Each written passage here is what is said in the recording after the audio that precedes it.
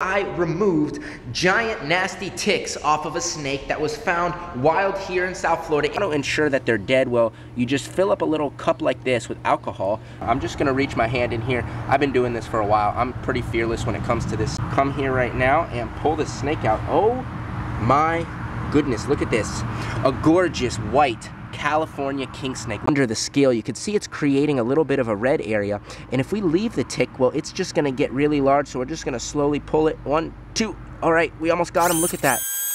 What is up, everyone, and welcome back to the channel. I hope all of you guys are having just an absolutely amazing day. Now, for today's video, well, of course, today's video was absolutely insane. For today's video, I removed giant nasty ticks off of a snake that was found wild here in South Florida and was covered in these nasty ticks. Guys, I know all of you love the tick videos. You love me pulling the ticks off the tortoises. Well, guys, today we are pulling ticks off of a snake. Now, this is actually the second time I've done this. The first time was here with an invasive python, but this was with a different kind of snake. Today it was crazy, guys. If you guys want to see me pull ticks off snakes, well, you guys are in the right place. But before we do that, well, we have got a new enrichment toy we've got to set up for baby Rue. Guys, I just got back from my front gate. We've got a really cool package right there for Rue the lemur. If you guys have been following the channel, you will know that Rue the lemur is growing up just so fast. She is literally becoming a big lemur girl right in front of my eyes. It's absolutely amazing to be able to raise these animals up. And as she's getting older, she's starting to climb more. She's starting to become more mobile. So we have got to get her kind of acclimated to actually climbing and being comfortable gripping surfaces up high. So what better way to do that than actually getting her very own cat tree. So cat trees are a great thing for monkeys. They absolutely love them. So we just got this whole set on Amazon. When it's fully set up, that right there is what it's gonna look like. And yeah, we're gonna set it up now. And here it is. We've got the perch set up. This thing is absolutely amazing. We ordered this on Amazon, and this is the perfect platform to get Rue acclimated to climbing. She can come here, she can play with this little dangly thingamajigger bobber. She has a little rope for climbing. She can go up here, take a little nap, and then she has all different heights. So she can start down low, she can start at the middle, go to the high, and even the highest point right here. So now that I assembled my incredible lemur enrichment tree, well, guys, there's only one thing left to do. We gotta take it over to her room and see if she likes it. The perch is in the room. It's looking absolutely amazing. And this room is currently in the process of being transformed into incredible jungle room for baby animals. I just installed this AC unit right here, so now we have full air conditioning and heat in here. We gotta kind of fill up the holes. We're still in the process. It's still a construction site, but we gotta let little baby Rue out right now. Come here, baby Rue. Come here, little girl. Come on. Hop up. Hop up. Hop up. We got little baby Rue right here. She's up on the shoulder. Say hi. You want to say hi? Hey, hey, how's it going? So Rue, we're going to introduce you to the cat tree right here. So we're just going to take her off the shoulders. I've got Rue off the shoulders right here, and we're actually just going to put her right here on the ground. You want to go? Oh, no, she's a little scared of it. Are you scared of it, Rue? Rue, are you scared? You want to go back in there? But look, look, check this out. Check this out. Check out your perch. There you go. There you go, crazy monkey. So Rue right now has no idea what this is. She's gonna be very investigative, very curious, kind of sniffing around and seeing what this thing is. Oh, and she just jumped on me. I guess Rue wanted nothing to do with that thing. Oh, Rue's found her toy. She's already chewing on it. Now that's metal right there, but Rue is really not gonna bite it. She's just gonna kind of test it out and see, but it looks like she has found her favorite part of this thing. Look at that, that thing's fun. Guys, it is safe to say that Rue absolutely loves her new tree. And now that you guys got to see me set up the little tower for Rue, she absolutely is loving it. Well, guys, we've gotta go pull some ticks off snakes. 1 hour later. Guys, I just got over here to Mario's house, and we are getting ready to actually remove ticks from this king snake. So before we open the bag, before I pull this snake out, well, guys, we have got to prepare our little tick mixing solution. So basically what we're going to do is when we pull the ticks off, we need a place to put them. So I'm actually going to open this up right here. Rubbing alcohol is the best thing you can use for ticks. So if you got ticks on your rabbit, your dog, your cat, when you pull them off, if you want to ensure that they're dead, well, you just fill up a little cup like this with alcohol, you put them in it, and the ticks are gonna die because the ticks are really bad. They can make your animals anemic. It could kill them. Ticks are just a pest that no one likes and no one wants. So we've got our little solution prepared here. Now, Mario's not home right now, and I thought he was gonna have hemostats. This is what hemostats look like. I was gonna use it to pull the ticks off. He's not here. I don't have any, so guys, we're gonna be using our fingers today to remove these ticks. Now, I haven't handled this snake. Some king snakes can be quite aggressive. Now this king snake in specific, I was told, was found just wandering a neighborhood. So this is most likely either a dumped pet or an escaped pet. A lot of people here in South Florida, when they don't want an animal anymore, they actually just go and dump it out in the Everglades. They let it go in their yard, and that creates invasive species. So guys, I'm here. Let me look at the snake. I haven't seen a picture of it. All I know is that there's a snake covered in ticks, and I said, well, if we got to film this, I got to show all of you guys.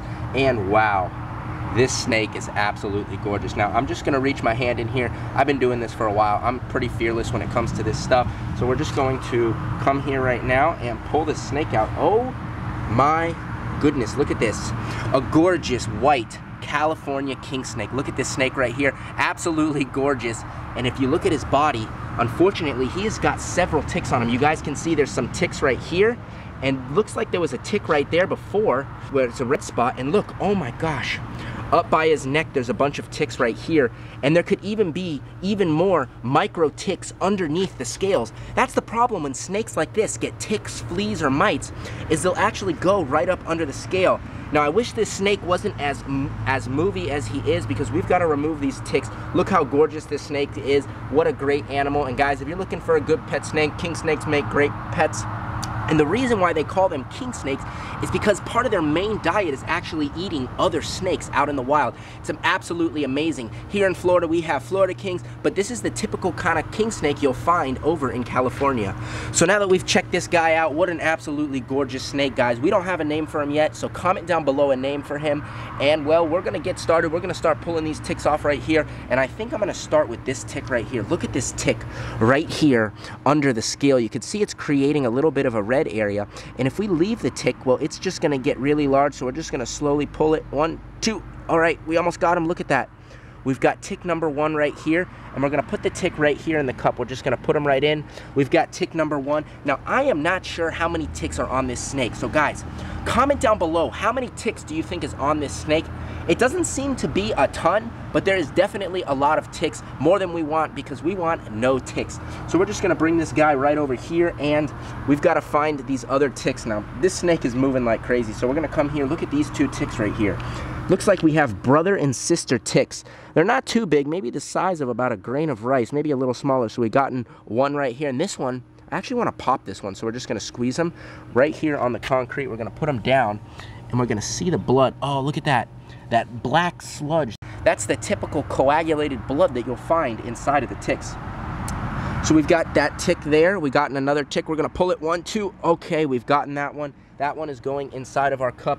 We've got 2 ticks, and I want to check under the scales to see what we have. All I see is irritated skin. It's a little bit red where those ticks were. And buddy, thank you so much for cooperating, not trying to attack me and bite me while we're doing this. What an absolutely gorgeous animal right here. So now that we removed 3 of the ticks, well guys, we got to search for more. There's definitely one up by his head. So we're going to come right up here to this guy right here. And you can see there's just a micro baby tick right here. You can just see a black dot, but look, when I kind of squeeze, you can see his body is exposed. And I'm going to bring my fingers and look at that. We pulled him off. He's moving. He is so tiny. I mean, this is probably the world's smallest tick right here. So we're going to bring this 4th tick right here, and we're just going to put it on into the alcohol. Oh my gosh, he's sticking up. Guys, he's stuck to my finger. He might be trying to suck my blood. Well, we've removed, I think, 4 ticks. How many ticks have we removed, Lance? 4. 4? Okay, guys, there's a 5th tick right here. This guy does not want me getting close to his face. He seems a little bit nervous. He could try and strike, but there's another one right here. We're going to come here, and I'm going to hold him up, and I'm just going to grab the tick, pull it off, guys. We're going to pop him. I want to see what he looks like on the inside. Oh, look at that.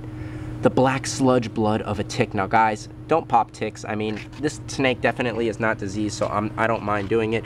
But, guys, yeah. Don't do this at home. Well, we've removed 4 of the ticks so far, and guys, unless there's a tiny micro tick underneath the scale, well, I don't see any more ticks on him. But even though we removed all the ticks, there's still a couple health exams we want to do for this guy. We want to check his mouth for mouth rot. A lot of snakes on the inside of their gums will have yellow mouth rot. So I'm just going to come right here. I'm going to grab him like this. And basically what I'm going to do is I'm going to pull my phone out just like this. This is a little trick we do in the snake world. Okay, don't knock that over. You can see I'm just lightly holding him. I'm not holding him down. But basically, you take a credit card. Whoa, we don't want to show my ID. We take a... Oh, well, yeah, I probably shouldn't show my credit card either. Well, I'm not gonna show my credit card or my ID, so we're just gonna use my Apple Card. This is actually metal. So the easiest way you can actually get in a snake's mouth to actually look is by taking the credit card and kind of opening it up just a little bit. I'm actually just gonna use my fingers, and his gums look to be nice and healthy. This is kind of the typical routine that we'll use when kind of examining a snake to see if he's healthy. There's a couple things you look for. You make sure there's no ticks or fleas, mites, as well as mouth rot. His gums seem to be absolutely perfect. And well, guys, I think this snake right here is tick-free. Guys, it's absolutely amazing that we're able here to help these animals. And if I'm sounding a little bit raspy, well, it's because I got a sinus infection. But even though I'm sick, I'm here taking care of the animals, because even when I'm sick, the animals got to get taken care of. We've got to save them. And well, that is going to end today's episode. I hope all of you guys did enjoy watching today's video where we took this gorgeous king snake and removed all of the ticks that are on him. Guys, if you enjoyed today's video, please make sure to give this video a thumbs up. Make sure to comment down below a name for this crazy snake right here. And guys, if you're not subscribed yet, you want to see us pull more ticks off animals, you want to see tigers, lions, turtles, and tortoises, and all kinds of crazy animals, well, guys, what are you waiting for? Go right now and hit that subscribe button and tap that little notification bell, and you all will be notified whenever I post.